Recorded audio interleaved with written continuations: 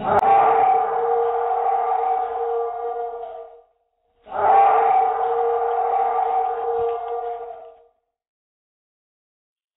some dangerous, large carnivore out there. And I saw that bird pick a young deer off the road and fly away.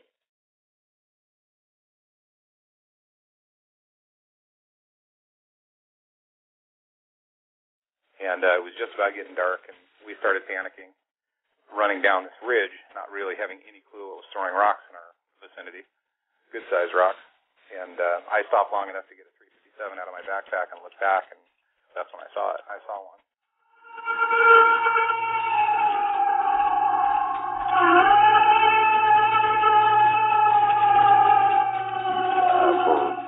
For a week, the town of Defiance was being harassed by a werewolf.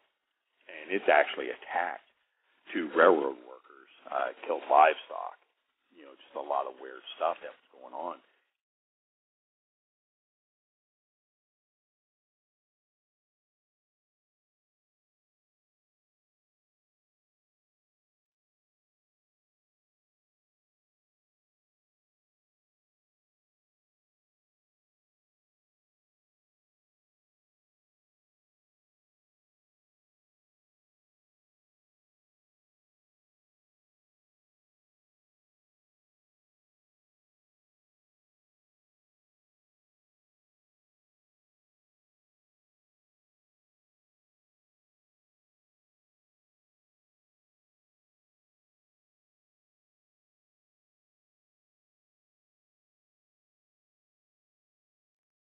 Good evening, Monster Xers. This is Gunnar Monson, along with my good friend and consummate researcher, Shane Hardcore Corson.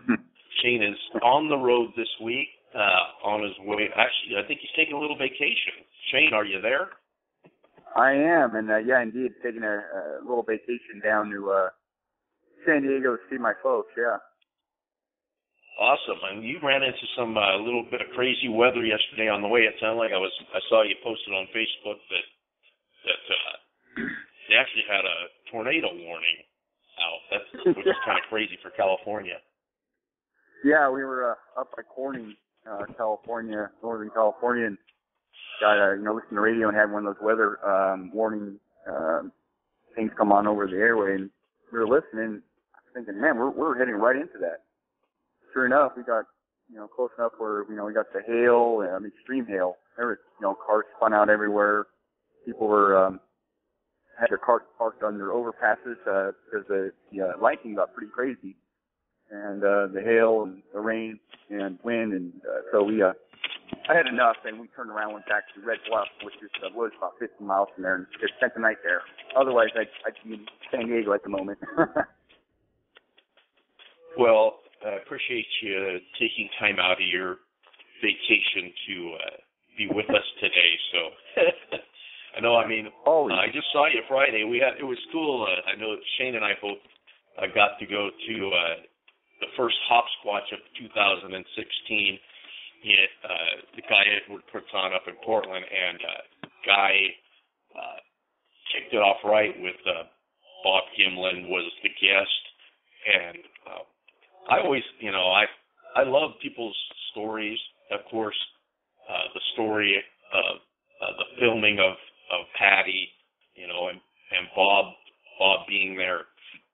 I love the stories, but I love better to hear them live from somebody. Every time, you always get a lot of detail, and I love the context of things like the story around the filming. That the filming was such a short period of time, just like our guest today. Todd's sighting was like less than 30 seconds, and the whole story and the context around his sighting, and it's just fascinating to listen to Bob.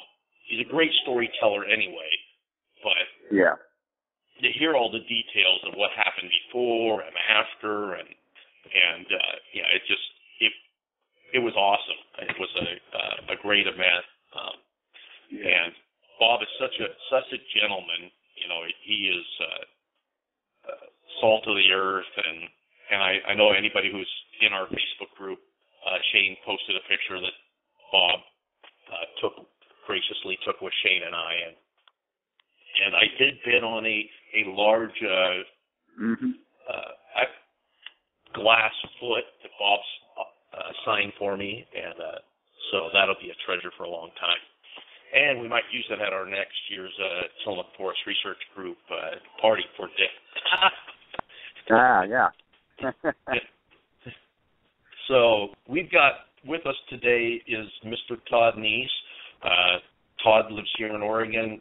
I don't know, most people, Todd has been around for a good long time. I was looking today, and his sighting was in the Oregon Coast Range near Saddle Mountain, and it was in 1993. So that this year it will be 23 years ago. One of the things is that is fascinates me about people that have Bigfoot encounters, and some people, how it just changes their lives. I mean, they become fixated on finding an answer and, walking through that doorway from are they to what are they.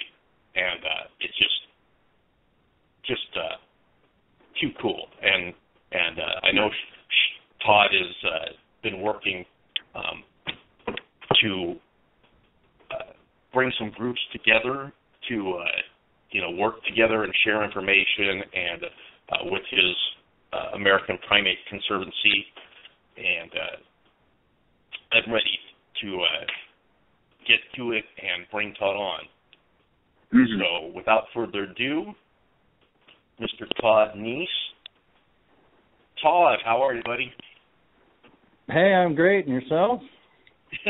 I'm doing good. How's the moving going? Oh, my gosh, my back is killing me, but it's coming along great. Thanks for asking. Yeah, well, you are getting up there in years, so I can imagine. So, but Todd and his lovely bride, Diane, who were married not this year at Beachfoot, but in 2019, in 2014, one of the surprise events at Beachfoot was Todd and Diane got married. So, and I was fortunate enough to be there, and I know Shane was. So, no, I was surprised. But it was awesome. So you found a new Bigfoot research center in close to Mount Hood. Tell us a little bit about that. Diane and I have been looking really since early last summer for someplace a little closer to our research area, wilderness area, not too far from here. And it's been long, as you know, a long search, and we finally found a terrific buy near Welch's on this kind of the southwest flank of Mount Hood, a little over an acre and a half. Very private and very natural setting, and we just love it. But yeah, as you mentioned, this is going to serve as at least the temporary headquarters for the American Primate Conservancy as we get things unpacked and get things organized. We'll really get things kicked off a little bit better. So, but yeah, it's a labor of love. Well, Todd, for those, I mean, you've been in Bigfooting for a long time now. I mean, you had your sighting in 1993, so we're coming up here on 23 years. Can you believe it's been that long since you had that? Because they're kind of it's always a fascinating story to me when folks have an encounter and people that become researchers, and you are a hardcore Bigfoot researcher. Yeah, it does seem like time flies. I mean, for me, that sighting and the entire experience that's gone along with it is just as fresh in my mind today as it was the day it happened. And all that's taken place in the last, like you say, nearly 23 years, it just seems like it's flown by. But during that time, we've had an opportunity to meet many great researchers, such as you and Shane, and the good folks at the Olympic Project, and Bob Gimlin, and so many others over the course of time. And it's just amazing. I mean, and so many of them have passed on now too. That I had a great opportunity to meet people like Renata Hinman and Professor Grover Krantz, and most recently Ray Crow. And yeah, time is flying, that's for sure. But we're going to stay in the chase. Well, just in case for the Monster X listeners that aren't familiar with you, can you give us go ahead and tell us your story about the sighting that you had there in April of '93. Sure, I'd be happy to. Like you stated, this was very close to Saddle Mountain, which is just east of the coast by about 10 miles. It's in the heart of the Oregon Coast Range, which is a temperate rainforest and very, very dense forest. And what we were doing, Gunnar, was that we were I was with the 1249th Combat Engineers. And what we did as combat engineers involved the use of explosives in our training. And so that's what we were doing that day. We had gotten permission to go up on some heavily secured private timberland on this particular day, where there were three scenarios that we faced, and throughout the day we hit these different sites. These were rock quarries, by the way. The forest company that owned it at the time, they used these quarries to quarry their own gravel for when they punch roads in, and to make perfect places to do our demolition exercises.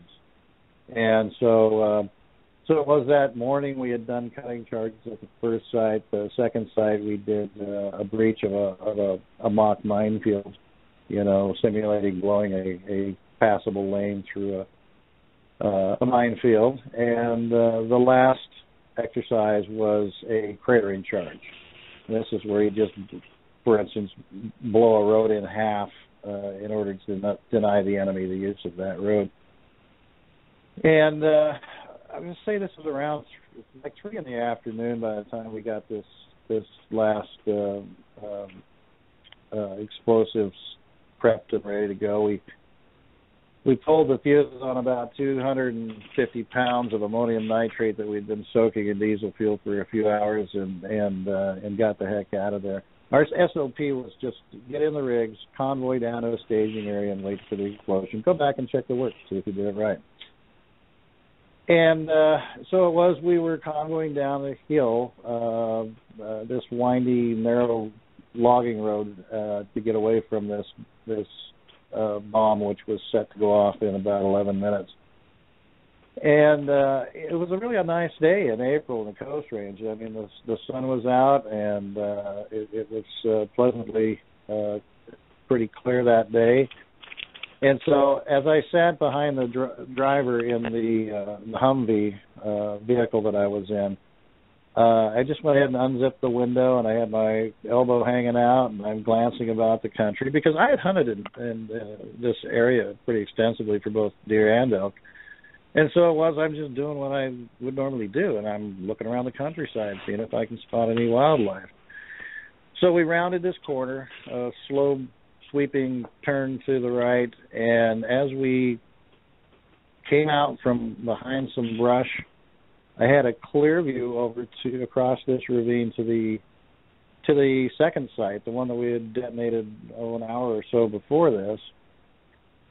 And what I see are these three very distinct jet black figures standing right in the middle of the gravel pit. They were standing shoulder to shoulder, three across, on two legs, huge, and they're obviously watching us.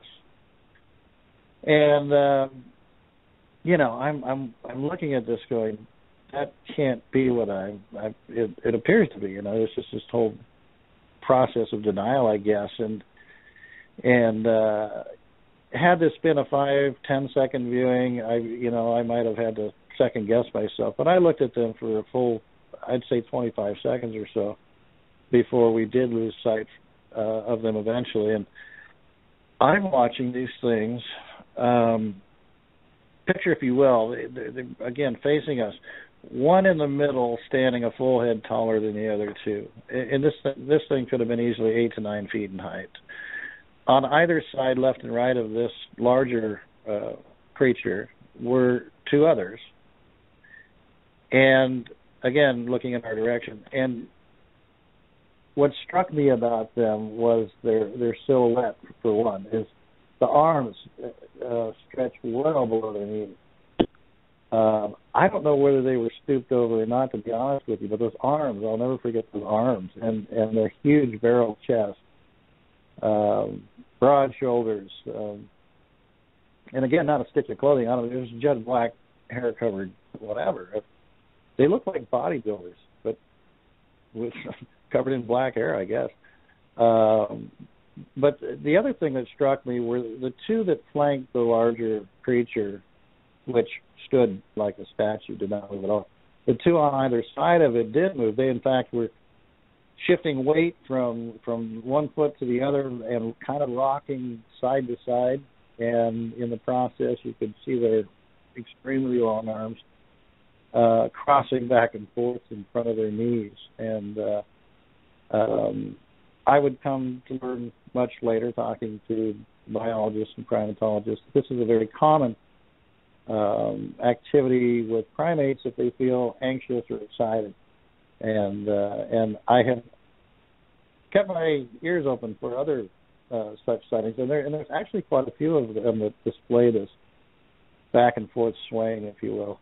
But anyway, just to wrap it up, we turned a corner, we got down to the staging area, and as there were still a few trucks coming in behind me, I took an opportunity to try to run back up the road a little bit, hoping to get another view of these things. And unfortunately, I could not. There was a kind of a knoll that blocked my view, and I realized that I would have to go several hundred yards further up the road, which in this kind of activity, this kind of exercise, would be huge taboo. So while I'm standing there with my hand on my forehead, on my tiptoes, really hoping to catch a glimpse of something, I was approached by another soldier, Sergeant Jeff Martin, and I heard him yell out my name, and I got my arm to my side. I looked over, and he goes, "What you looking at?" And I said, "Nothing," and he just kind of kept coming toward me. And when we got, toe to toe, he gave me this look, and he goes, "I don't suppose you saw what I saw down at that second blast site." And I'm like, no way. Because, I had assumed I was the only one that had seen him. And I wasn't about to say it, really, so I don't know, Jeff, what did you see? You go first. And he proceeded to describe the same animals, the same number, the same color. They said, I saw 3 huge black, and then he just kind of hesitated for a second, and he said, Bigfoot. And I went, yep, that's what I saw. And, it was nice to have that kind of corroboration. Not that I needed it, because I have no doubt what I saw, but it was nice to know that somebody else had seen them as well. And being a traditional guardsman, this makes another interesting twist. We would drill or train one weekend per month, which is pretty standard. And it was the next drill in May of '93 that 2 more soldiers actually came forward and also admitted to us having seen these same creatures. So in that sense, it's kind of it's a pretty unusual sighting, in that obviously the activity that we were doing, the multiple animals, which are fairly rare sightings, and of course 4 independent eyewitnesses. So Anyway, that's I went from skeptic to believer pretty quickly, and it was really an epiphany for me, and research for me, and I've been doing it ever since. I don't know, it's just kind of cathartic for me to feel like there was a purpose behind it, and I got to do something about it, and so that's what got me started. So, now was there any other indication that there was something weird going on before you are driving away and see these three bipedal creatures? I mean, where you were blasting away?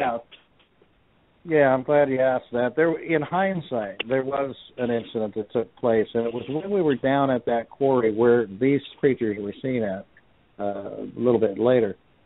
I told you we were doing this minefield breach, and what they basically do is there are a number of anti-tank mines just laid on top of the ground, not actually buried.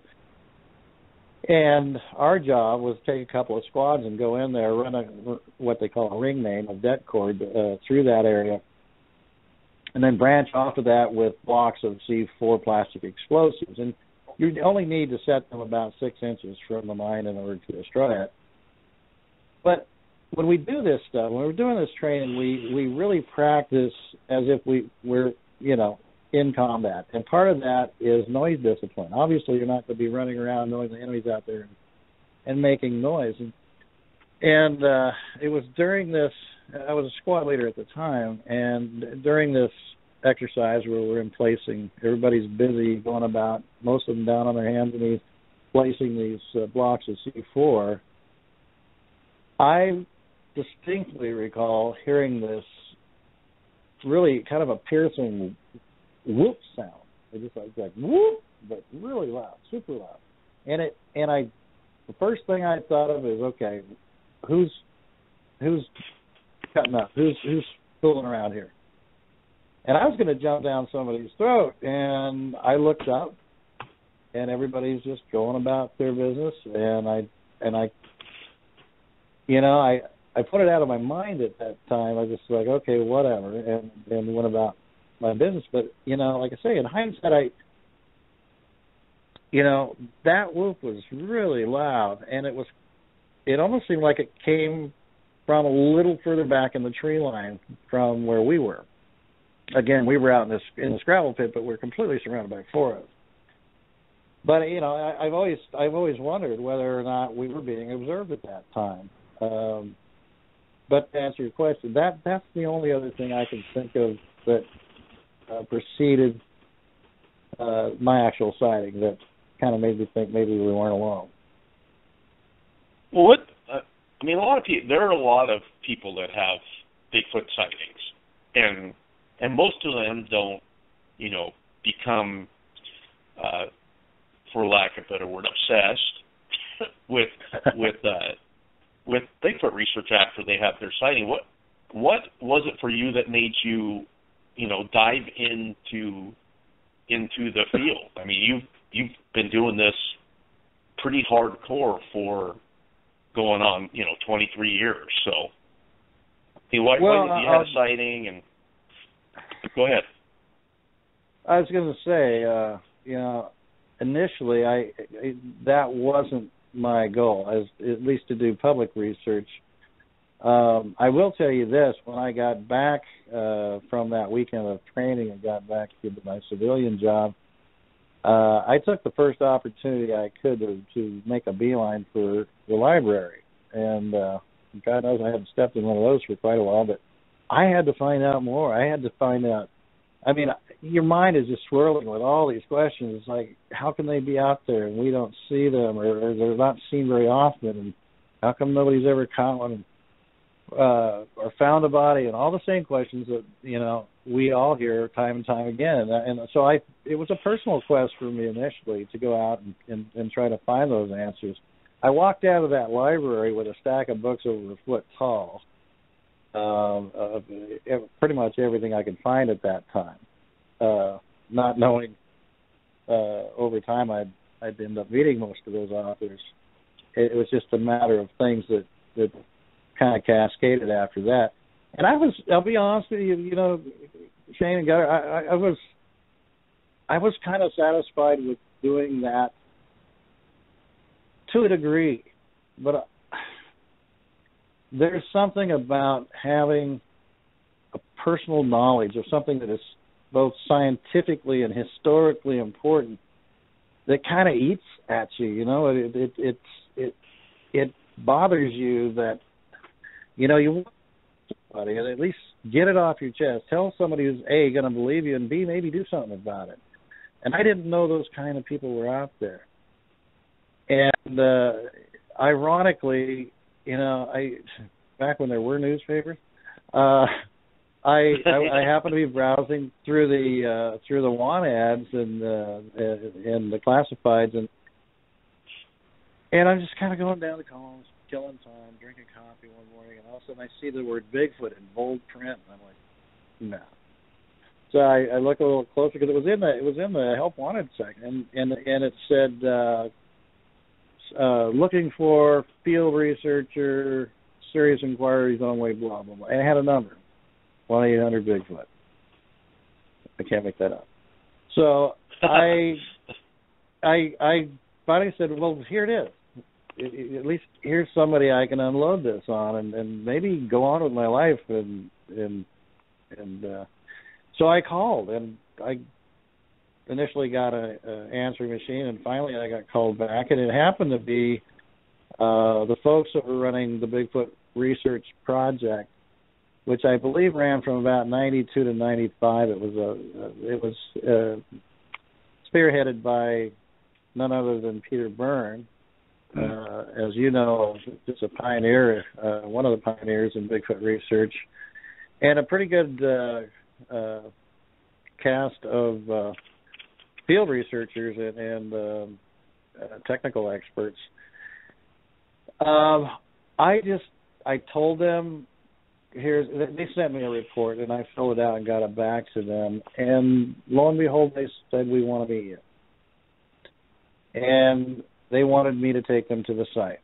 And I said, well, you're not going to be able to get in there. You see, it's highly secured, private timberland, and the only reason we got in there was because we were doing, you know, the government had made some sort of a contractual deal to have access for that couple of days. And he said, well, we'll meet you there. And so I met them at the gate, and they proceeded to pull a master key out of their pocket and unlock the gate and said, let's go.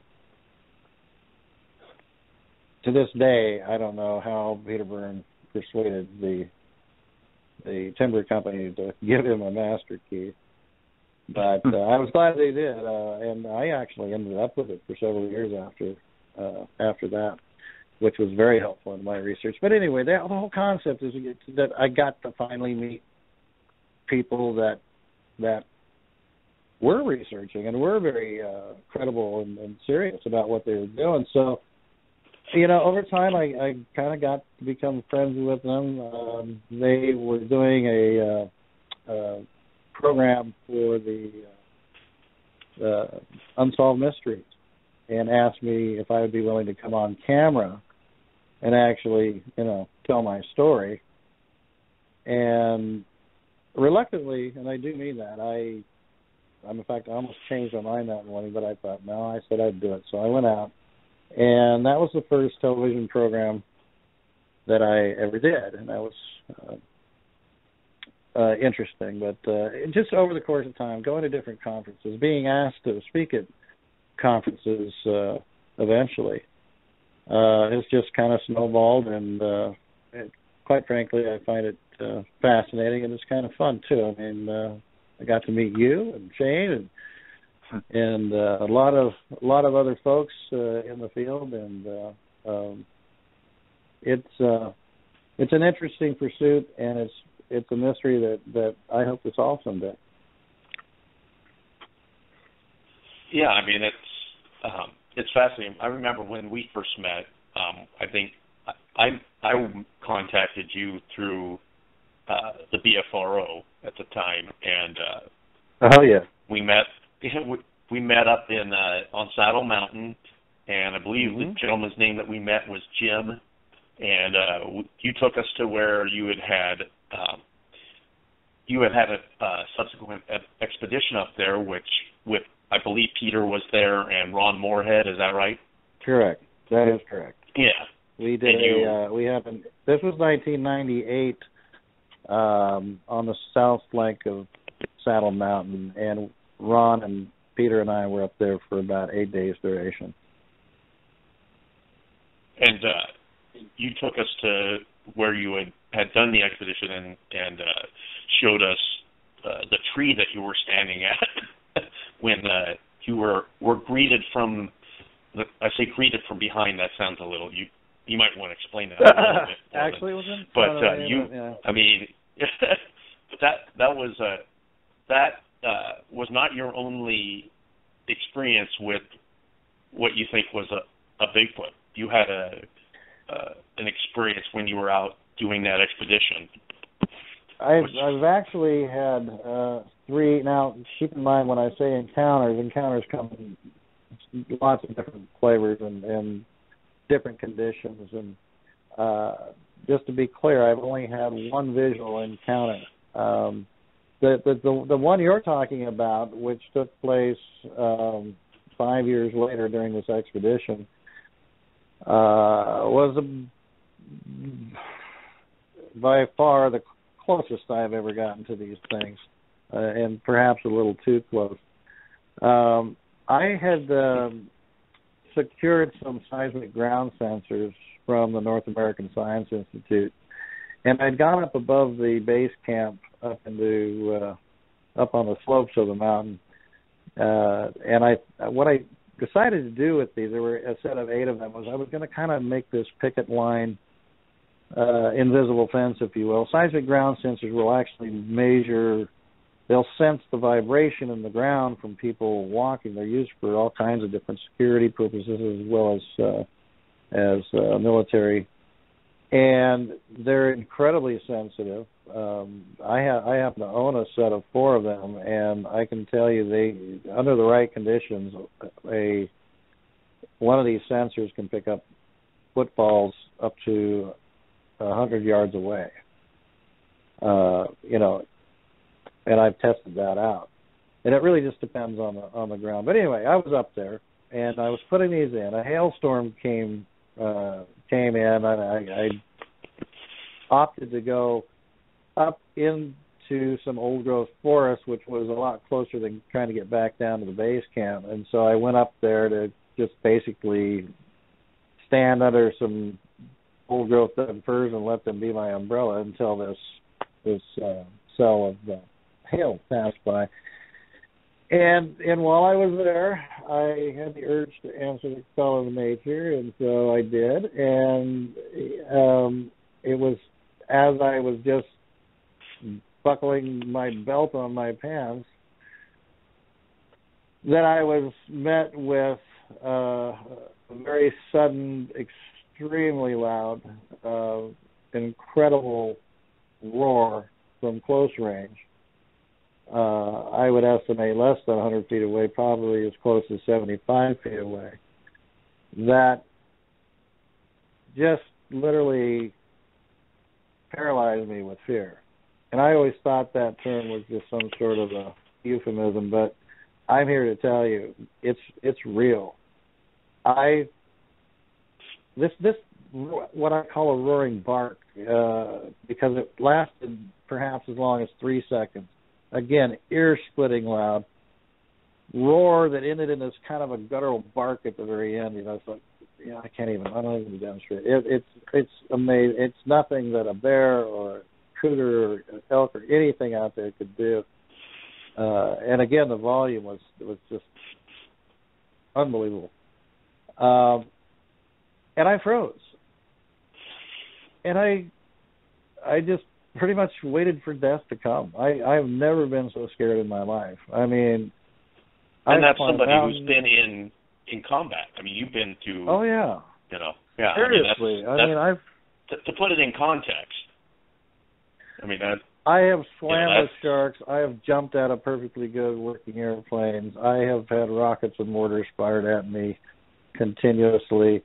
I'm telling you right now, I have never been that scared. So scared that I could not move, even though every ounce of me said run. There was something much more powerful, almost primal, that said, if you want to survive, if there's any chance you're going to live through this, just don't move. And I didn't, and I couldn't. And this went on for at least 2 minutes. I don't think I blinked. And finally, whatever made this roar was hiding behind this rather large hedge of Scotch broom and sallow. It never did step out. I'm almost glad it didn't. But it took me 2 minutes to gather myself and finally slowly retreat back down that mountain. And when I say back down, I mean I backed down that mountain, staring behind me the whole time. It was that was the second encounter I had. The third one. Were you carrying a weapon at that time? No, that's what kills me. I had brought along a 12-gauge shotgun, a 9mm handgun, and a 300 Weatherby Magnum rifle, very high-powered rifle. And I'm thinking, I'm just going to be within eyesight of the base camp. I'll just leave them here. I'll be fine. Yeah. At the time, no, I was not armed. And frankly, do you think that would have mattered? I don't. That's where I was going. Yeah. I don't know that the 300 Magnum might have at least slowed something down. Or it's a very powerful gun, but would I have been able to get it up on target in time? I don't know. I kind of doubt it, especially at that range. But it was what it was. And anyway, the third encounter that I strongly believe I had was in the course of an investigation up the Roaring River. This was a rock hound that had gone up there and had taken his dog with him, hiked up some incredibly rugged terrain to get to an area that he was familiar with, where at certain times of the year when the water level drops in Roaring River, it exposes this lava bed, and embedded in that lava bed is what he called common opal. And so he had gone up there with the idea of taking his rock hammer and chisel and walking out of there with a bag full of this common opal. And it was while he was down on that bank chipping away with his hammer and his chisel at this opal that his dog, which was an Australian Shepherd, not a small dog, began to act up. It was barking and growling and staring into the woods. Well, he's down right at the water level, and so the dog's up a little higher than he was, and the dog just wouldn't stop. He's thinking, okay, he's got a squirrel, a raccoon. But it was just something about the dog's demeanor that he said, I got to check this out. So he put his rock hammer down in his bag, and he walked up to where the dog was, and he looked in the direction the dog was looking, and he was literally 50 feet, less than, in fact, I can tell you exactly, he was 47 feet from what he called not a Bigfoot, but a gorilla. That's what he said. I saw a gorilla standing upright, having a staring match with my dog, and with every exhale breath, it would grunt, and it did not look happy. And at that, this gentleman had shoved the dog off the log, and they both ran out, and very uncharacteristic of most Bigfoot, this one actually took chase. And it ran now. I would say it escorted them out of that area, but it was not happy they were in there. It charged them twice before they were able to get away. And as it was, a couple of weeks later, he was put in touch with me, and myself and another research partner of mine went in with him to investigate this. We got to the site finally over, again, some pretty rough territory. It takes about 40 minutes to get in a mile. And sure enough, there's his hammer and chisel and collection bag laying there, right there by the river where he had left it. And so we, that's when we measured where were you standing, where was this animal. We looked for tracks. It wasn't very good terrain to get tracks, a lot of rocks and debris. But this is where it got really interesting. On our way back out, and we probably only spent about 30 minutes in that area. On the way back out, we took the very same route. And we got to this one point along this cliff. You got a cliff to your left and just kind of an open area with ferns and cedars to your right. And we're walking along this cliff. We walked into a wall of the most horrendous smell, and not skunk-like at all. In fact, it was just so pungent and so strong. I equate it with almost like if you had chicken that went bad and you threw it in your garbage can in a week of summer that was 90 degrees and a week later pulled that lid off and you get hit in the face with that. Oh, yikes. That just not a pleasant smell. That it smelled like death almost. I mean, like a carcass is what it smelled like. But odd thing is, we were just there maybe 45 minutes earlier, and that smell wasn't there. But more interestingly, it was the concentration of it was something I've never experienced before. You could literally be standing 10 feet away from where the smell was and not smell anything. You would expect that something that strong of a smell would get, stronger and stronger and stronger as you get to the source. It was like 10 feet away, you couldn't smell anything. You walked 10 feet and it was on. And I mean, it almost knocked you over. And you could walk out the other side of it if you kept going, and it would stop pretty instantly as well. It was just focused in this one area. And again, it wasn't there 45 minutes earlier. And we did just a peripheral search just to say, okay, there's got to be a source for this, and never found it. But I'll tell you what, it really seems to match what so many witnesses have told me that these things smell like, and all these things put together. I really believe that I finally got my opportunity to smell these things, and whatever it was had left that area just before we got there, but it left something behind. Well, and that encounter, isn't that in Joe Beelart's book?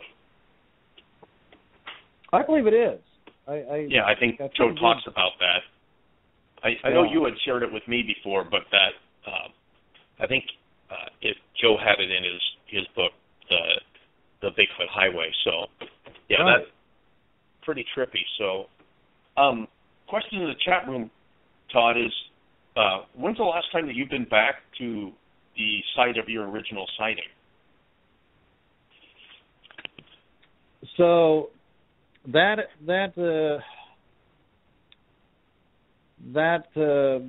piece of property, which is huge, it's one of the largest private tracts of timberland out there, at the time was owned and operated by Cavenham Forest Products. Since then, it was bought out, I want to say around the mid-90s. It was bought up by Willamette Industries. They changed all the gates, they changed all the locks, and they heavily patrol it, and I have not been able to get access since. So, to answer your question, it's been a while since I've been back to that exact area. Now, that being said, during hunting season, they do open up a few of the main roads that go in there, but nothing that would get me, to that exact location. So, frankly, there's so many active other places. Go ahead. So, go ahead. You're still very active in field research. I mean, there's people that are armchair researchers, and you're definitely not an armchair researcher. You're somebody who actually goes out into the forest and actively research. Where are you currently actively researching, and what kind of results are you getting, if anything? Well, our current research area is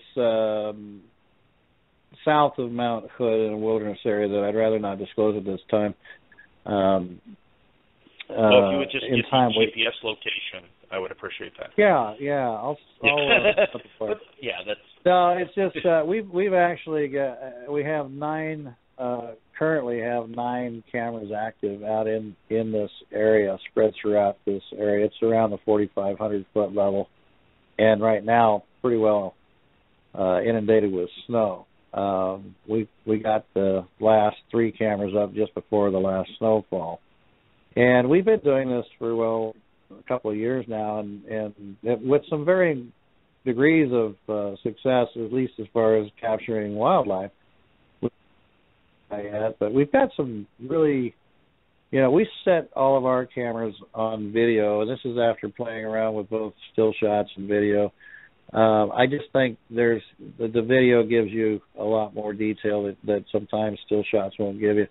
So all of ours are set on video. We've gotten some amazing pictures of bear and elk and deer and a couple pesky squirrels. One of the things we're kind of proud of is we did get an amazing shot of a very rare Canadian lynx. They've been thought to have been gone in that particular area for some time, and so we, the bottom line is we are getting that some rare animals. It's really kind of it comes down to odds and really trying to position yourself in an area that you believe that your odds are going to be the highest. And I have been, after studying a lot of different terrain, a lot of different sightings and some commonalities between those areas, we have come up with this one particular area that we think has all of the attributes, the resources, the food resources, and the habitat, and being a wilderness area, it's really pristine. I mean, this area has never been logged. There's no roads going into it. It's the way it was, 10,000 years ago, so it obviously, just from what we have captured on film, does support abundant wildlife. And as you know, we're also have been incorporating drone technology with our research, having purchased a Phantom 3 professional camera system that we're pretty excited about. We plan to get that airborne as often as we can over our research area and utilize that. We have the seismic ground sensors, there's other emerging technologies that through the Conservancy we're hoping to be able to acquire as well. Things like solid phase micro extraction equipment, which a lot of people are not familiar with. It's fairly inexpensive, very accurate way of measuring. For instance, scat is one of the things that Fish and Wildlife have been using on identifying different sources of scat by using solid phase micro extraction. You can actually collect molecular data that's in essence decomposing on the specimen, and they've done so with great accuracy. So that's something that we're looking into. But is that the thing where it's actually pulls off odor, or pull off? Yeah, it was. Yeah. Well, you might be interested to know that this technology arose in part from people in the coffee industry. They were able to, but people in coffee, in the wine industry, the perfume industry, they found that this technology, literally everything decays at all times. And if you're a viable creature, like we slough off millions of cells a day, but we regenerate them. But certain objects will just simply decay, and in the process of doing so, they release gases, and within those gases are millions, trillions of molecules that are being released. SPME uses a specialized instrument that exposes a special sorbent wick, and you don't even have to touch the actual sample. You just have to get over it, and really only for a few seconds. And then you seal it up. You get it back to a laboratory, or in some cases, some universities have this equipment now, and you get it analyzed, and it will break down up to, I want to say, close to 100 different chemical compounds. In some cases, not parts per million, but parts per trillion. So you can imagine how specific of a fingerprint you can get from a sample. So much so as they believe, at least biologists that I've been talking to, believe that they can identify not only the species but the specific animal itself because of the so detailed results that they're getting.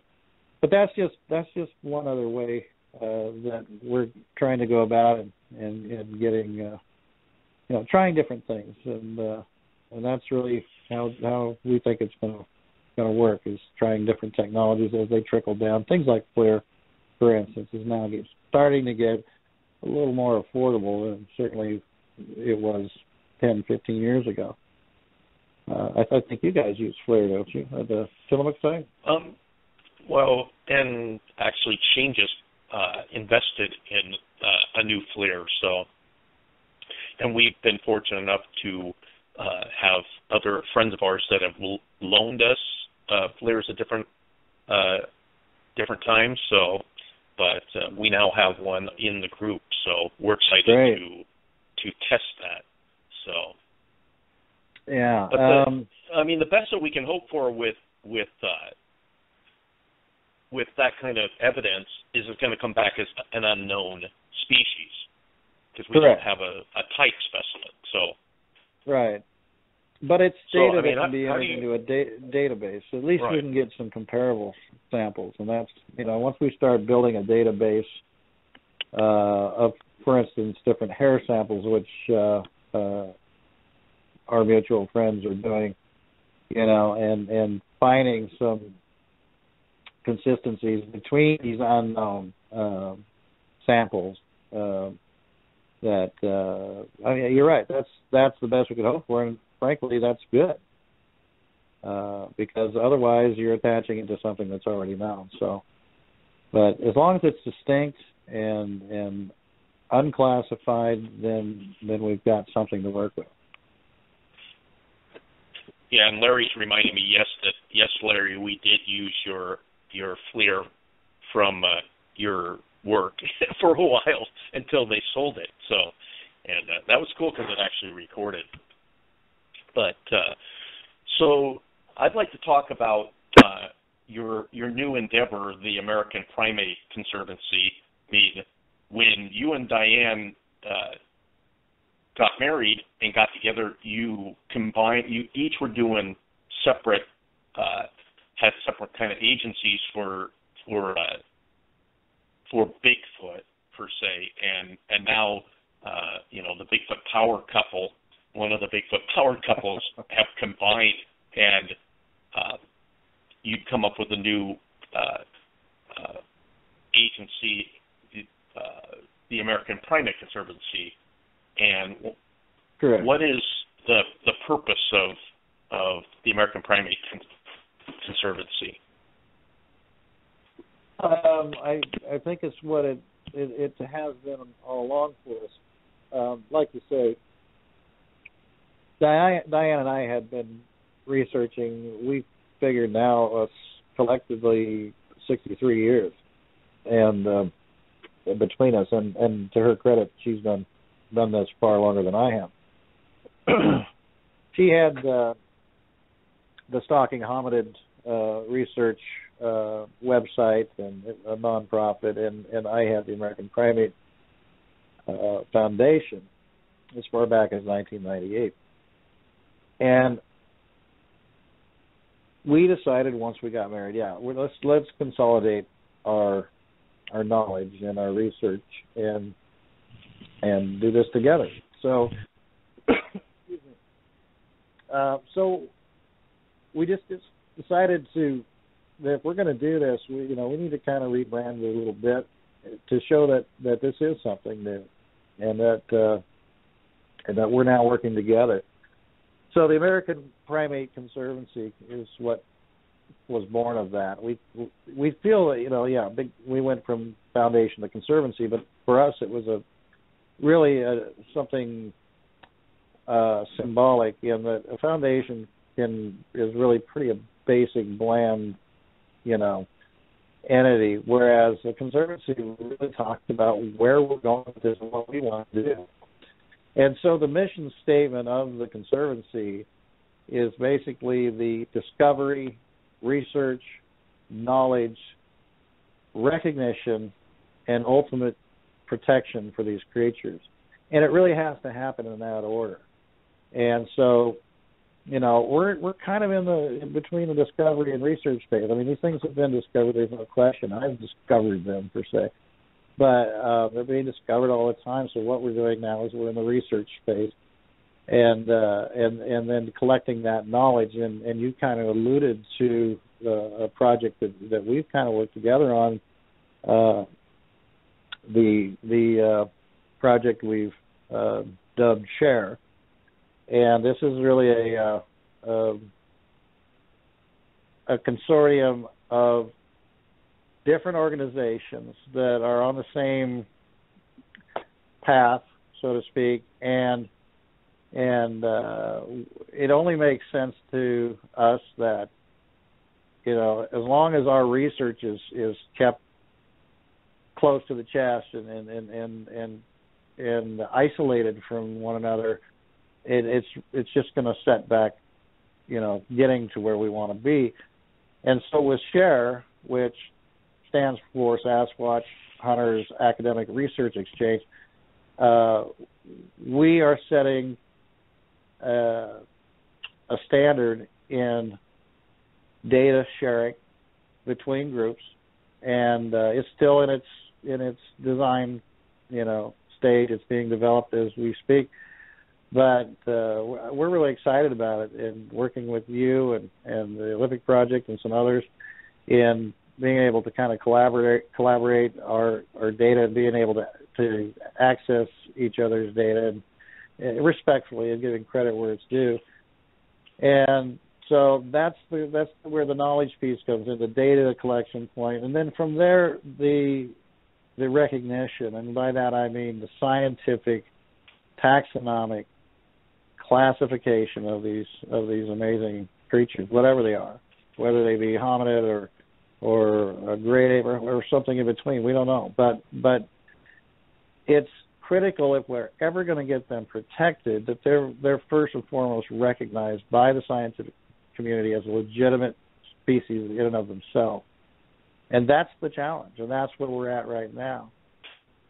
And, a few things that we brought up at the Sasquatch Summit that is kind of exciting is that for the first time, international agency that's in charge of classifying new species has actually done so in one particular case of an animal, or actually in this case an insect, but still was willing to go forward and accept it as a new species simply from photographic evidence. So that's kind of they've set a precedent, and so it's not the best evidence, but if that gets them to that stage, then we can kind of roll that forward into the protection.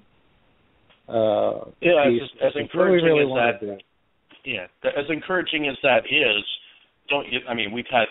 we've got the Patterson-Gimlin footage, but do you really think that any that's going to work, be sufficient to prove Bigfoot to the scientific community, even if we had a clear, a really clear, and it could be backtracked. Well, I think the question is photographic imagery, whether it's still shots or video or film, going to be 100% conclusive? No, I don't think it will, only because of the magnitude of what this type of a discovery would amount to. Right. It's easy to say we can look under a microscope at or extremely close range photography, crystal clear, of an insect and say, nope, that's a new one. But it's just, I think the ramifications that come along with an entirely a new species of a bipedal mammal of this proportion, it's going to require more than that, and what that'll be, who knows? Ideally, a type specimen needs to be collected, and how that comes about can happen in a number of different ways. Whether one is found as a fossilized, or has died of natural causes, illness, old age, or injury, perhaps, or even an accidental death. Things happen.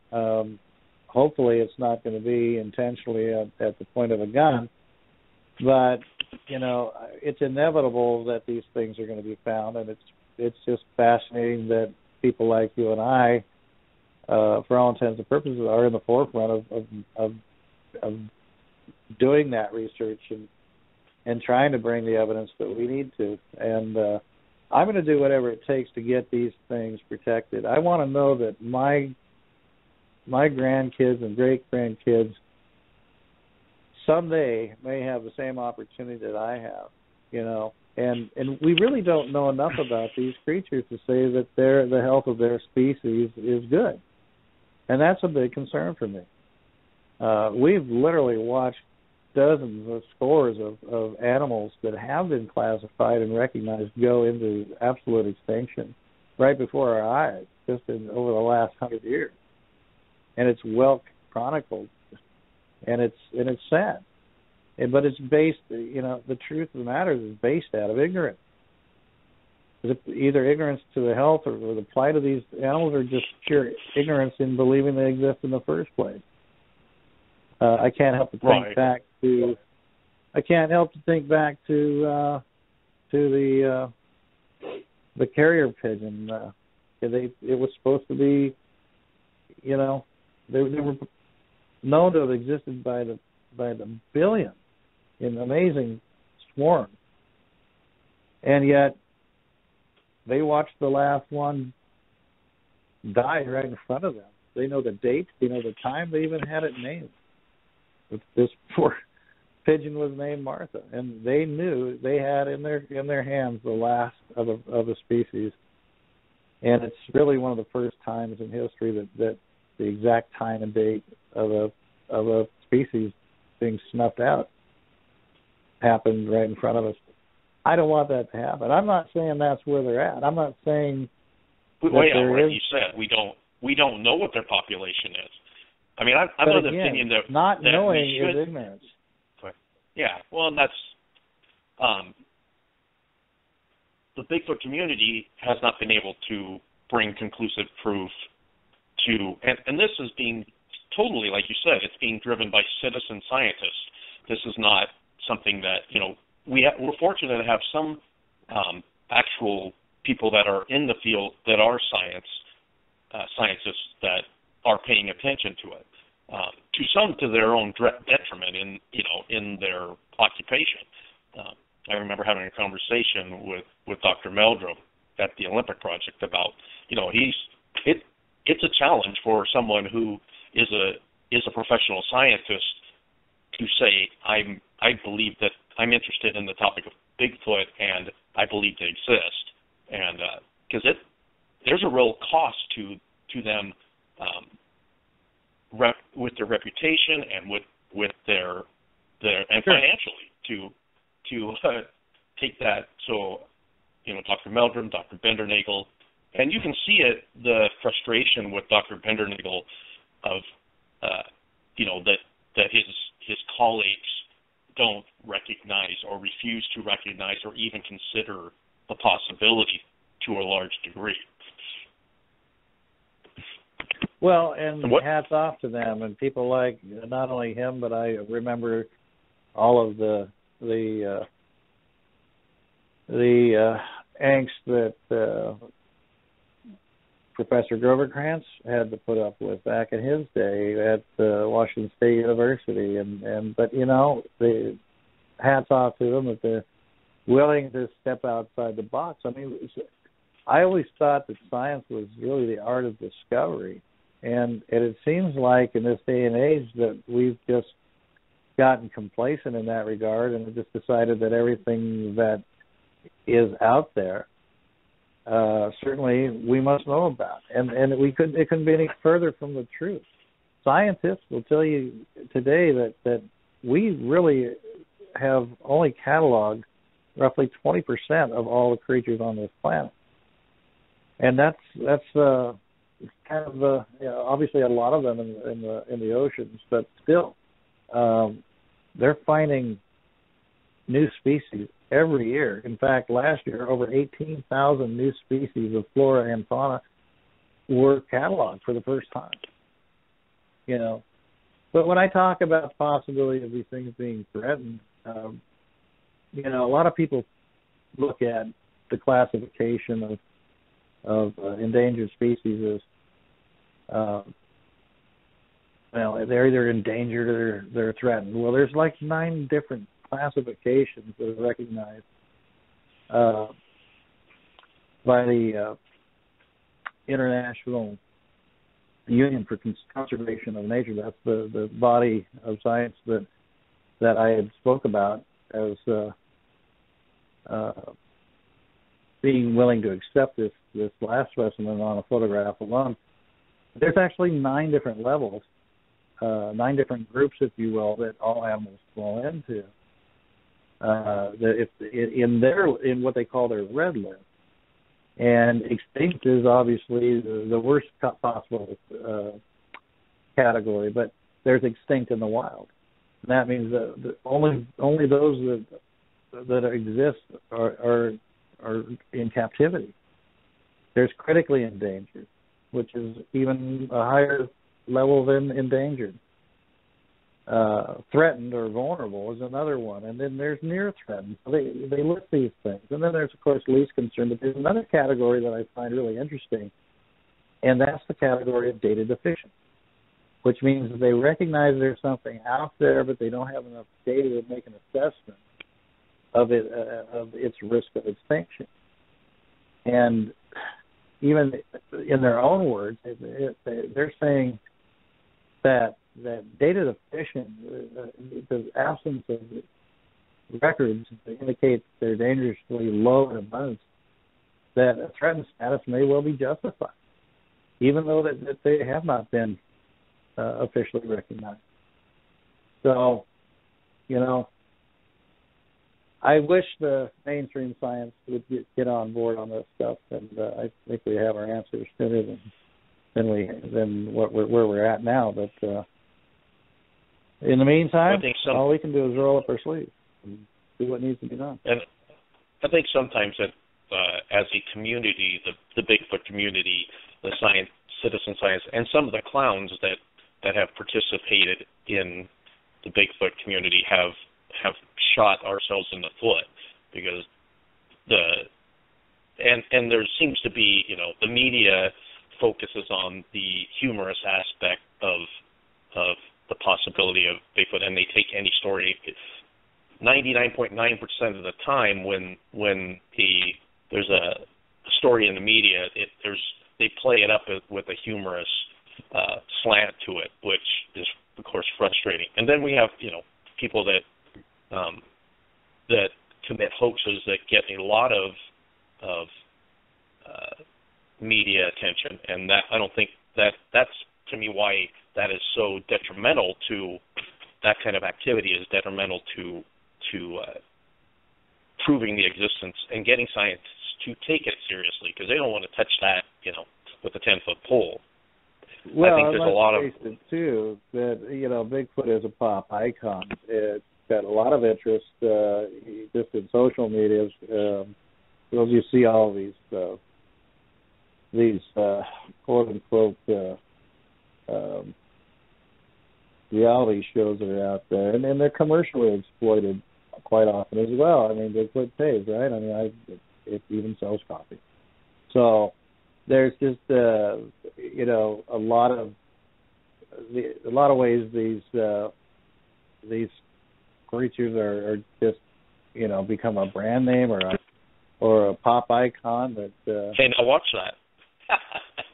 Yeah. But, no, which is fine, but you see everything from Bigfoot trailers to Bigfoot tires to you name it. In fact, I even was behind a truck today, or a bus today, and the Oregon Department of Transportation had sort of advertising about, watching out for pedestrians, and you got a man and a wife pushing a carriage, and there's a Bigfoot walking a dog. So that's ODOT. So even the government's getting in on the act. So, but anyway, I know we're probably pressed for time. I got a minute to kind of catch up on what the Conservancy is? Yeah. We got plenty of time. Okay. You have plenty of time. All right. So that's it. I'm really I just want to make sure that I want to make sure that we discuss a little bit about what the Conservancy's plans are with regards to where we are today and where we expect to be in the next 10 years. Because we got some very, very ambitious plans. So. Yes, and we've talked about those, and it's pretty exciting stuff. Obviously, with the name of the Conservancy being Primate, is that your feeling of what we're dealing with or what we're looking for is a primate, or do you think this is something that's more animal than human? Well, what do you think? When you look at a lot of people tend to associate the word primate with monkeys and apes, and that's not entirely true. If you look at the taxonomic classification of primates, it's a pretty broad spectrum, which includes old world monkeys, lesser apes, great apes, and humans. So it doesn't, using the word primate, it doesn't take human out of the picture as well. Humans are in that same classification. So, but I do think it's fair to say, as you kind of work through the animal kingdom and work your way up to species and then subspecies, we get stuck at that one point. To me, there's no question that they fall into primate. It's from there where we go. Are they simian? Are they hominid? That's the distinction. But primate is a little more general than that, and it covers a wider range of creatures. So it does not exclude humans. That's for sure. What they are, I don't know. I used to totally exclude that. It's got to be an evolved great ape, a greater ape, if you will. But over time, I've kind of shifted my thinking, and I'm more open-minded to believe that they may be, in fact, a relic humanoid, a hominid of some sort. I don't know. Part of my studies has gone back to not just finding the newest, latest, greatest things that are out there in terms of research, but I've gone and did a 180 at one point, and I decided to look for the absolute oldest information I could find, because it kind of slapped me upside the head one day that, hey, these things didn't just come on the radar when Europeans showed up. Obviously there's going to be a much longer history, and so I did. I went back and I studied as much as I could on Native American lore, most of which was never written down until really the 18th century, because most Native Americans did not have a written language. But as some of these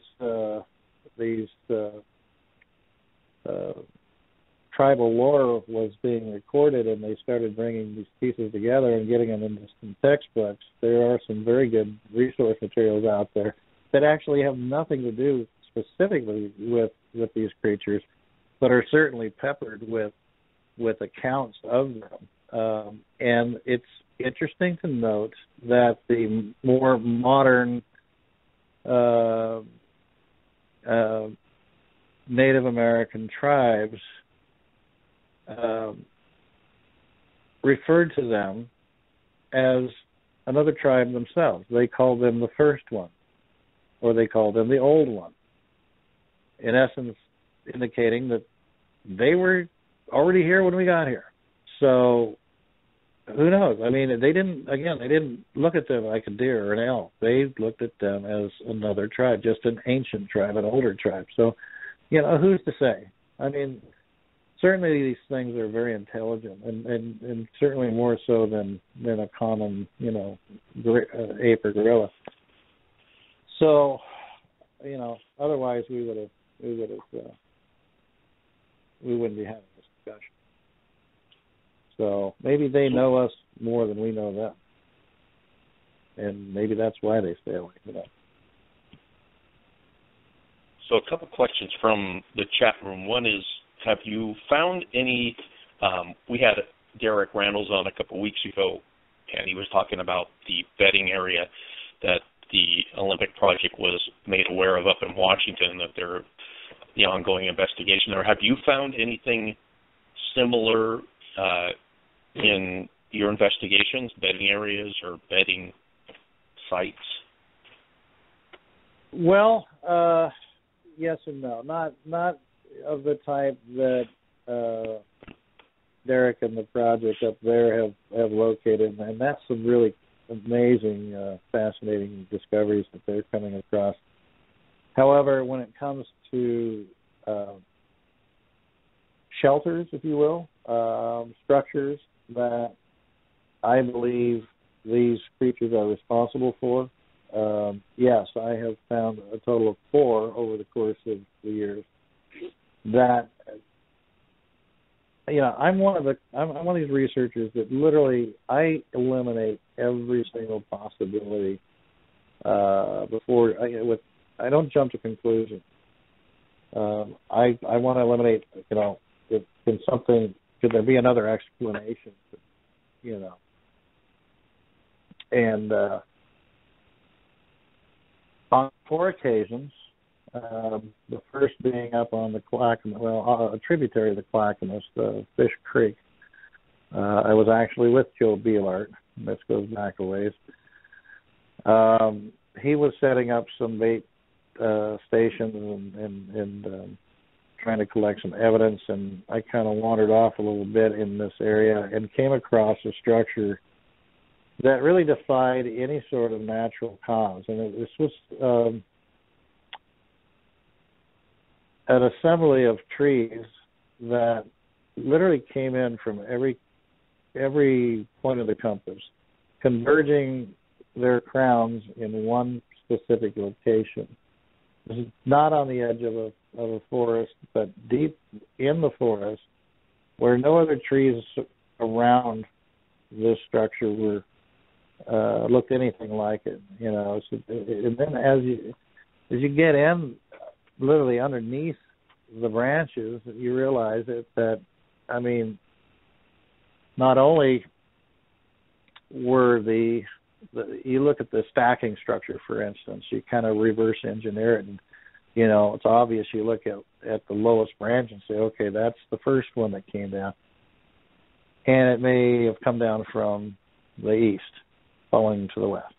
Then you look for the second one, and it's pretty easy to pick it apart, the stacking order. And when you do, and you realize these trees are being felled in a very purposeful manner, in coming from every different direction, and not in any specific order, but it was amazing. Even the ground beneath this convergence of treetops was worn pretty bare. So something had certainly spent a lot of time in there. The second one I found was up on the Wishkah River when I was researching with the late Fred Bradshaw. We'd been called up there to investigate some vocalizations that were coming out of the Aberdeen watershed, and we spent several days up there. And again, I came across a similar structure. This one seemed to have been considerably older because all the foliage had died. And frankly, the way these things are constructed, the trees are either broken off just above the ground or they're uprooted halfway. And it's only a matter of time before these trees die. But in this case, because all the foliage, the needles and the leaves have fallen off, but it stood out like a sore thumb. It really looked like if you had a teepee and you just took the skin off of it. Very purposeful. Again, by reverse engineering the stacking order, it was absolutely engineered. It wasn't snow or wind or ice damage. And again, nothing else within sight of this structure seemed to have been impacted like that. My third one I found was up in investigating in Ape Canyon on the east slope of Mount St. Helens, and the fourth one I found up the Clackamas River, not far from the Whipplebrook Ranger Station. And again, I have pictures of these as well, but it's just, again, eliminating all other possibilities of how this could have happened, but seeing a very distinct pattern in how these things are built. And frankly, I think these are just field expedient shelters that they can probably throw together in a matter of 15 to 20 minutes. But still, it takes time for them to find the right spot and to look at these trees and go, okay, this one, that one, this will work, and then go about making it. But I haven't seen any of the ground nest per se, but I have seen some trees that have obviously been used to me, at least obvious to me, that have been used as some form of shelter. Well, and I think the first incident that you were talking about up the Clackamas with Joe is again in his book. So if I can't, I'm actually have not finished it. I'm in the middle of reading Joe's Bigfoot Highway book, and it's Joe Beelart and Cliff Olson wrote that, and you can find it. Just search, Bigfoot Highway or Joe Beelart's book online, and I'm sure you can find it. I believe it's Oregon Bigfoot Highway, I think. Oregon Bigfoot Highway, thank you.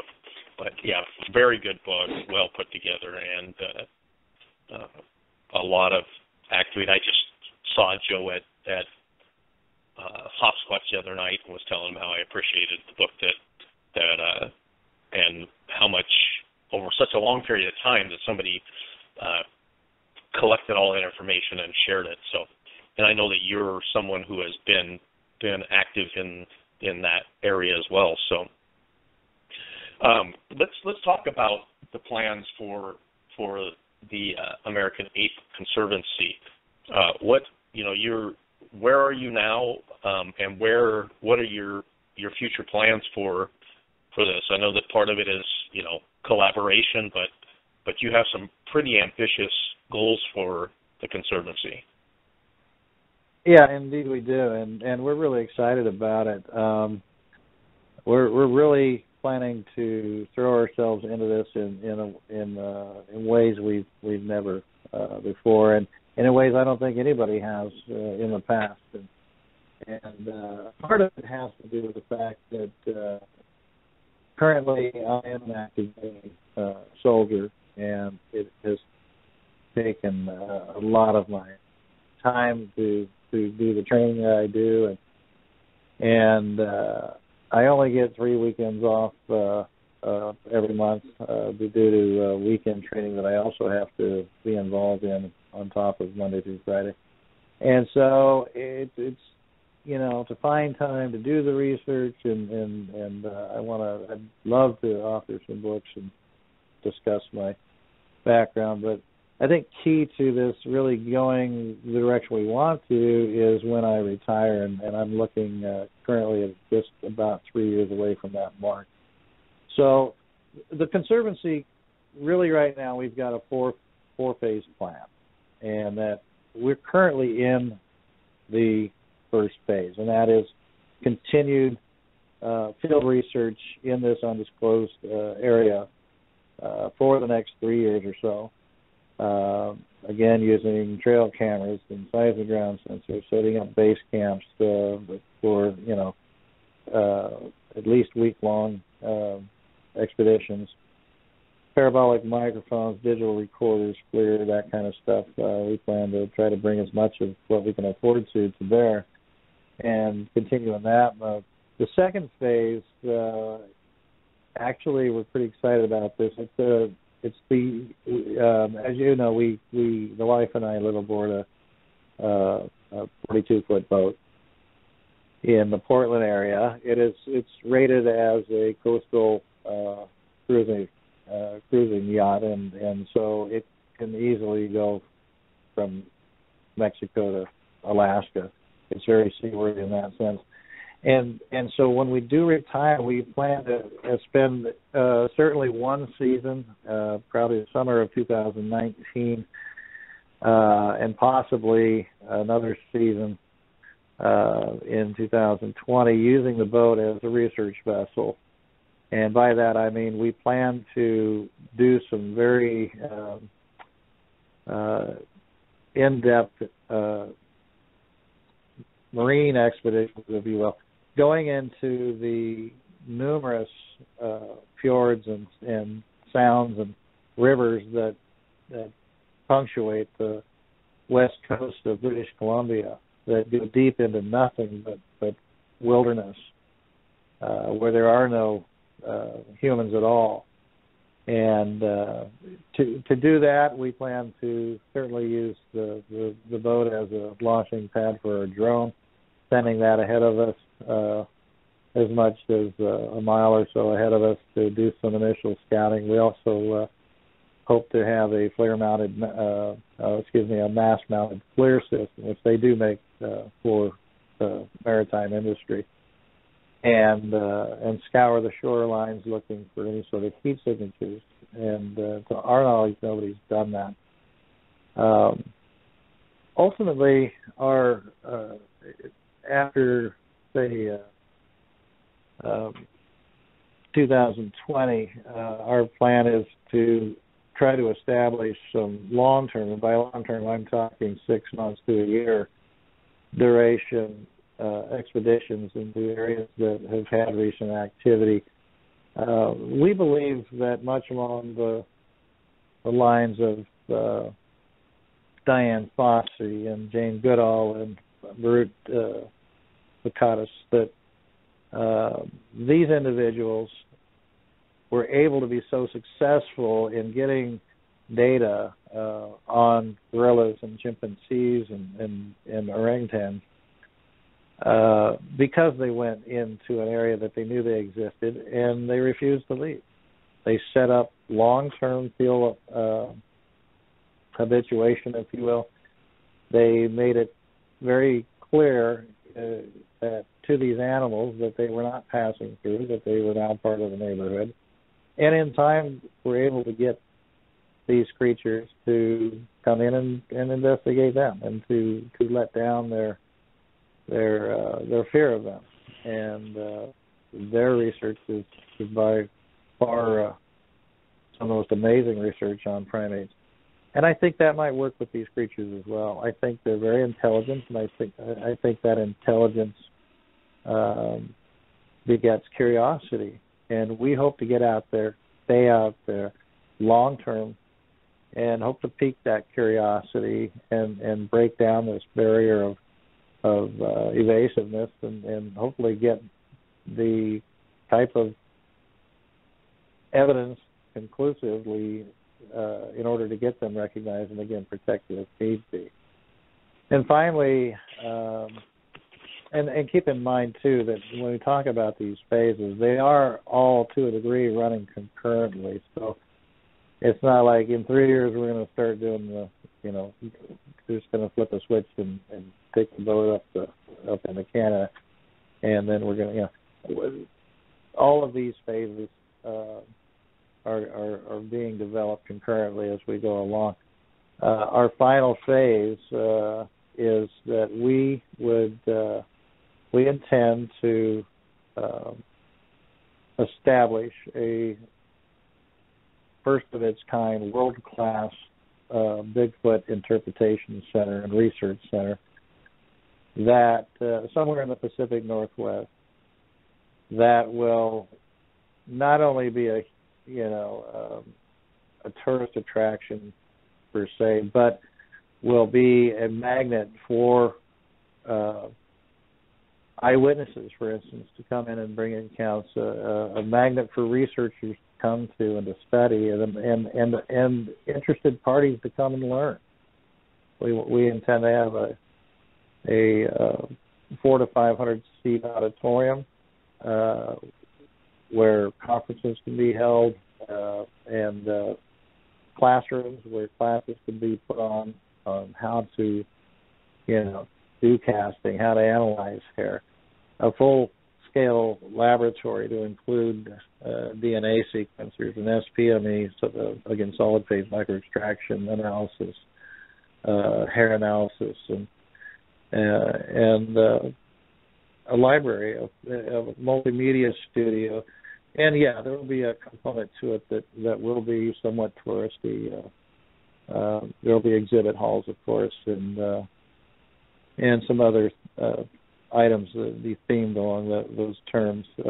We plan to have it put on some fairly substantial grounds that will include a nature walk through similar Bigfoot habitat. And the more we discuss it, the more ideas we get about it. But something of that nature, we're going to be looking at about somewhere between $30 and $40 million. And so, it's for that reason that the bigger plans, the longer term duration expeditions, and clearly we're going to need funding. There's no question about it. Just the research vessel piece is going to cost us anywhere from $50,000 to $70,000 between food and fuel and whatnot.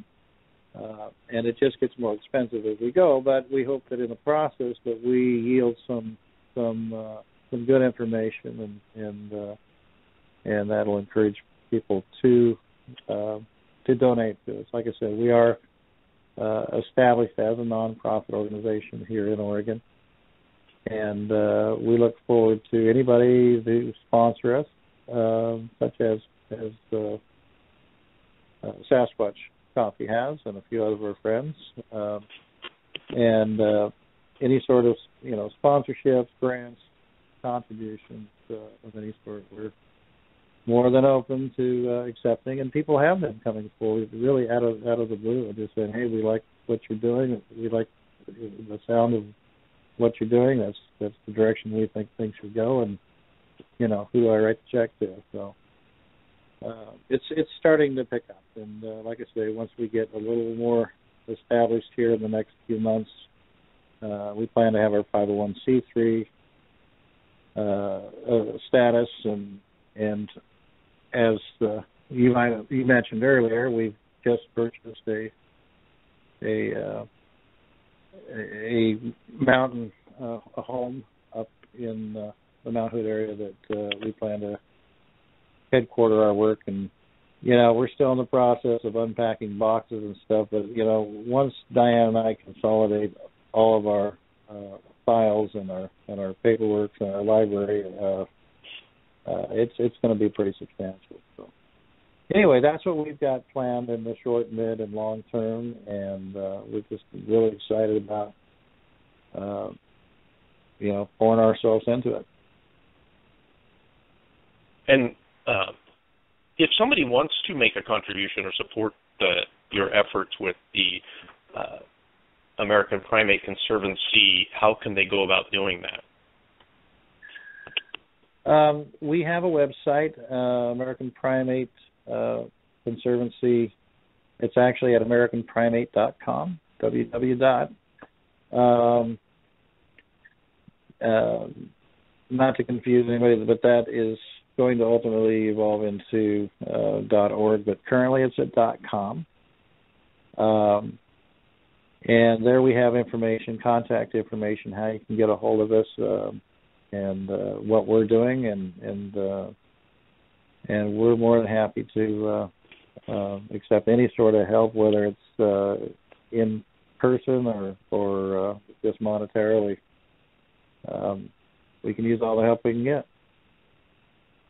Very cool. So that's www.americanprimate.com if someone wants to go check out the American Primate Conservancy and what Todd and Diane are doing. And so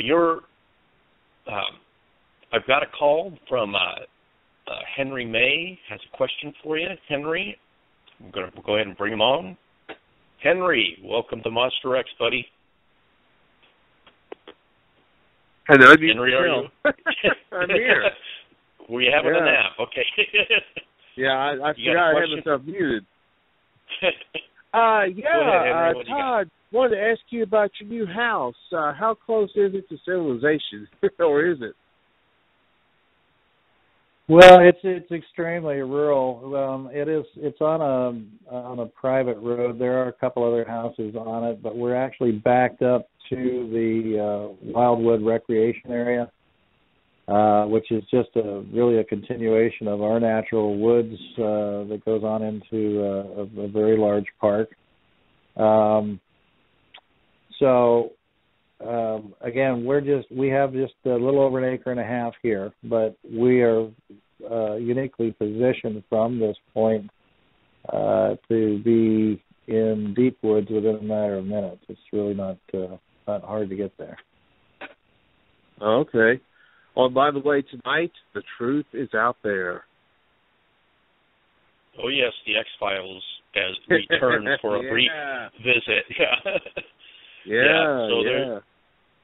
So, X-Files tonight and a new Finding Bigfoot. So you got to record one and watch the other. So, or have two TVs.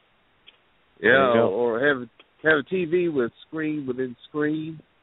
There you go. I don't know if they still make those.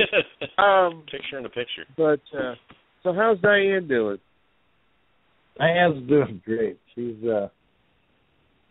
downstairs still unpacking things, changing doorknobs, and we just literally moved into it officially this weekend. So. Oh, that's great. That's So great. I'm making her do all the work while I'm up here gabbing. Well, congratulations. I mean, I saw the picture. It's a beautiful house. Oh, thanks, Henry. Yeah. Well, you're welcome to come out anytime. We hope you'll make it out to Beachfoot one of these years.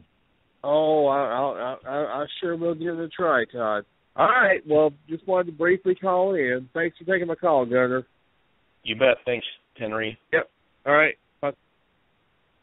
So you are the host of one of the premier Bigfoot events, which it isn't really a conference. It is a conference, but it's a researchers conference, basically, Beachfoot. And first of all, you are planning on having a Beachfoot 2016, correct?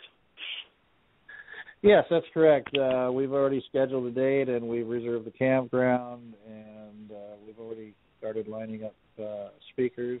And like you say, it's unique. It's not really a conference. I tend to refer to it more as a researcher's retreat because it's very, as you know, it's very casual and laid back, and we don't necessarily keep a real tight schedule, and we keep it loose enough that if other people want to join in, they can. But no, this is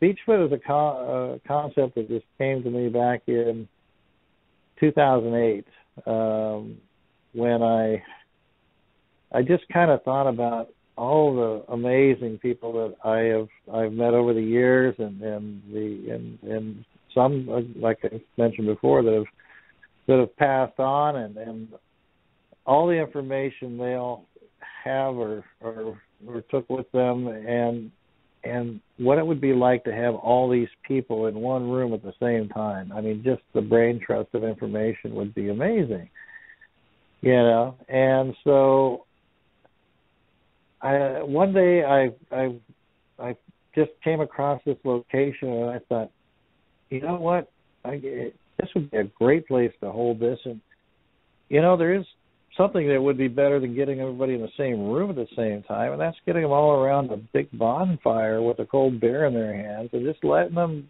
you know, get to know one another.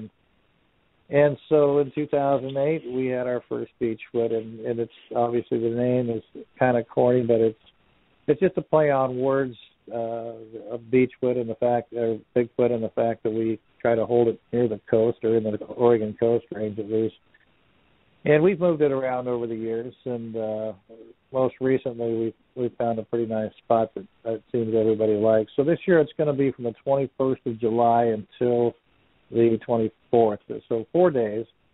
I should point out it is invitation only. There's still a little bit of room out there yet. We like to mix it up. We, of course, have our regulars. We like to, you know, we've got our regulars that come every year, and I won't bother name dropping them, but to say that we like to get some new, fresh faces in there too. So if you're interested, I do have a Facebook page just simply called Beachfoot. You might want to take a look at it. It's really 9 years of a lot of good fellowship and fun and networking, and just Gunnar, I know you could probably say it even better. You've been there, you've seen it. It's just a great location. It's research. It's researchers just getting together and getting to know each other on a personal level and having a good time, and again sharing their research. This year, Dr. John Bindernagel has already agreed to speak. He's been doing some amazing work up in British Columbia on Comrade Island.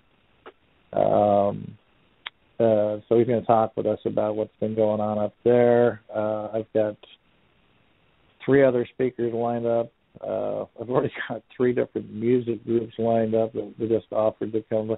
And everybody does this voluntarily. That's the other thing that makes this unique. We don't pay our speakers. We don't pay the bands that come. We don't comp anybody. It's just, you know, people just say, yeah, I want to be there and I want to contribute, and they do, and it's just a lot of fun. It's a lot of work, but it's a lot of fun. Yeah, but and I will list off some of the people that, you know, you've had last year. You know, of course, Dr. Bindernagel was there. Derek Randalls, of course, of the Olympic Project was there. Cliff and Bobo from Finding Bigfoot and actual Bigfoot researchers were there. I mean, the list goes on and on. Lauren Coleman was there. I mean, everywhere, you know, you can't, it's just Peter amazing. Byrne, it's a lot of fun. Warhead, Peter Byrne, of course. Regulars. Yes. Yeah, and you have a very close relationship with Peter. How did that come to be? You know, what you guys, he's one of the first people that you said when you first had your encounter and you ran across the phone number for his project out was he in the Thousand or Hood River? Yeah. So how'd that? He was actually up in an area of Parkdale, which is just south of Hood River. He was working initially with the Bigfoot Research Project, and that kind of ran its course, and then. You know, he introduced me to Ray Crow and Larry Lund and some of the meetings that Ray used to put on in North Portland, and so I started going to those and getting to know people, and Peter would show up on occasion, and we just got to become good friends, and I feel very blessed to have him as such, and we've done a number of expeditions together up in the Blue Mountains, for instance, down at Bluff Creek on one occasion. We've done investigations together as well, where somebody just spontaneously says, hey, something's going on, and we work together in Chitwood, Oregon on one, and one off at the Sandy River. Escapes me at the moment, but he's just he's an amazing man with an amazing story, even outside of bigfooting, and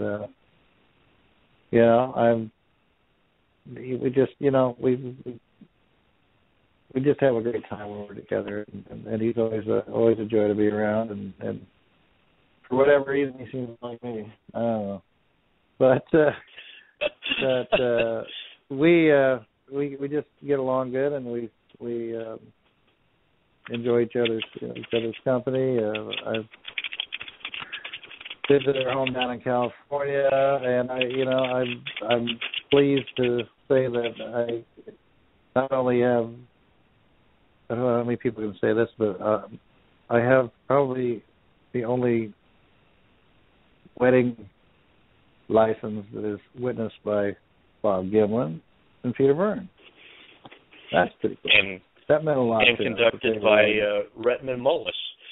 That's right. Yeah, no, that was a kick. But no, I just we just seem to run in the same circles, and he's introduced me to a lot of people, and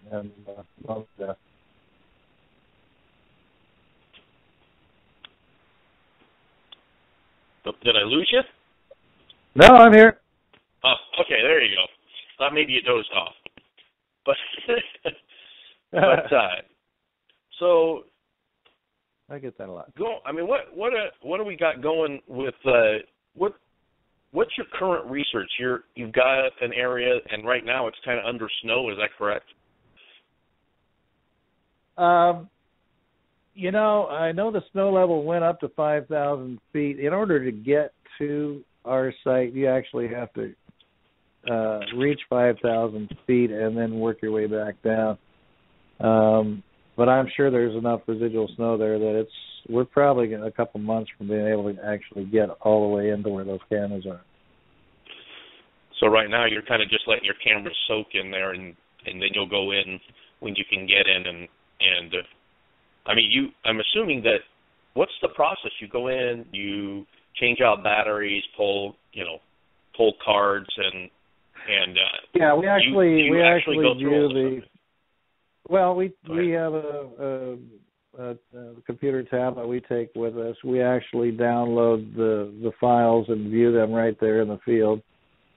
And like you say, maintenance the cameras, change out the batteries, and sometimes relocate them depending on how much or how little activity we've been getting.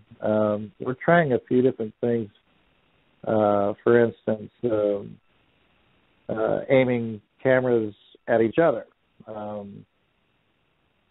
This kind of, you've heard people say, well, they know the camera's there, but they'll mess with the camera, but they won't step in front of it. Well, if they're anywhere near our cameras, there's generally another camera trained on it. At least in a couple, 3 sites I'm thinking of. So, but yeah, we'll get up there and relocate them and just download what we have. And I'm anxious to get in there because they've been in there now for a good 4 months or more. But yeah, there's always something on there. Even if some people, it's amazing. They'll walk by and not even know they're there. Or in some cases they do and give you a wave or the finger or whatever. And but thankfully we haven't lost any cameras so far. I have in the past, but so far we've gotten pretty good at hiding them. But and then of course we do our own research, the armchair stuff as well. There's a lot of good stuff that's coming out, and a lot of good ideas. Are you planning any speaking engagements this year? Somebody wants to come in and hear you speak live, which is always interesting for me. Well, we have been scheduled to speak at the International Bigfoot Conference coming up in September, which is going to be held in Kennewick, Washington. I want to say it's 3rd through the 6th, but I could be wrong on that. But that information's out there. It's the first annual International Bigfoot Conference. and that's being put on. I think Ed Brown has a big part in that, and there's a number of people involved, and so a lot of big names showing up. So, but Diane and I have both been asked to speak there. Shane and I are also presenting there, so. Well, I said big names. we're little names, but no, it's exciting. That one's it should be a good time. So. Yeah, I'm looking forward to that. But other than the occasional spontaneous interview, nothing else on the books currently. So, but I know you always have your hands full putting Beachfoot together. So say somebody wanted to attend Beachfoot, you said there were a few spaces left. How would they go about? What's that process look like? Is there a lottery being held? Well, I mean, how do they... Is it a bidding process? Well, in a sense, Diane and I both look at the applicants, and sometimes where did you hear about this, and what's your involvement in bigfooting, and can you just let us know? And it's unfortunate every year we do have to turn certain people away because we are limited into how many people we can have there. I mean, technically we're only supposed to have 100 people there, and we blew way past that last year. And thank God the camp hosts were accommodating and forgiving on that. But we are limited, mostly just logistically due to sanitary services and bathrooms and garbage capacities and things like that. But we're open to new people joining. And again, if you go to my Facebook page, simply called Beachfoot, take a look what's there. See if it's something that you might be interested in. If you are, we're always open to looking over applicants, and if we feel that we can be mutually beneficial to each other, that you've got something to add to the conversation, and that it's something that you'd be a good fit for, then we're open to that. So I don't discourage anybody from at least applying for that, and they can just send me an email to my personal email address, which has been out there for a long time, but it's just simply American Primate at AOL.com. Well, that'll tell you how long it's been out there. It's at AOL.com. But anyway, shoot me an email and let's talk. Like I said, it's the only venue of its kind, and I'm sure whoever shows up, I haven't gotten too many complaints. We're getting close to running out of time here, Todd. I want to thank you for taking time out. I know this is a crazy time for you with getting moved and everything, so I was able to time out of your day. I was able to talk U-Haul to let me drop it off late tonight, so no worries. Okay. Besides the football I know. On, so. And I did want to thank you. Did you get Thomas Steenberg to commit to coming to Beachfoot this year? Yeah. In fact, he has agreed to come, and hopefully we'll get him to talk. Yeah, and you were gracious enough to speak to him for us here at Monster X, and he has agreed to come on Monster X, which he doesn't do a lot of podcasts. So he is scheduled for February 7th, I believe it is. And great. So we're excited about that. I know that Julie is a mega Thomas fan, so be sure and put that on your calendar. And next week we've got the folks from Crypto Crew are going to be here on Monster X, and we're excited about that too. So a lot of great shows coming up. And again, Todd, I really appreciate you taking time out of your busy schedule to chat with us today. And it's always great to talk with our friends about Bigfoot, and you are definitely one of those people. So thanks again, friend. Hope you do it, and thanks for having me. You betcha. And again, folks, if you are interested in finding out more about Todd and Diane's American Primate Conservancy, you can go to www.americanprimate.com and check it out. Some very ambitious plans, and I look forward to working with Todd and Diane on seeing those to fruition. And please jump in there and support if you can.